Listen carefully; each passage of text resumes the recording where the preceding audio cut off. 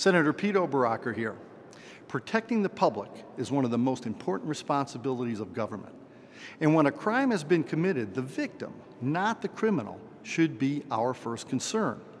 That's why I have joined with my Senate Republican colleagues to call for a package of bills to protect crime victims, fix the governor's out-of-control parole board, and keep our communities safe. One of the bills would extend the time period between parole hearings for violent criminals from 2 to 5 years. Think about it.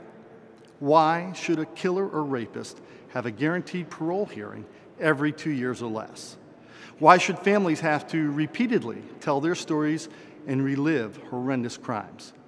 Violent crime victims and their families have been through enough.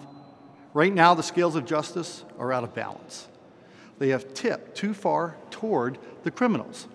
A change is needed, and we can start by passing legislation that makes crime victims and public safety top priorities.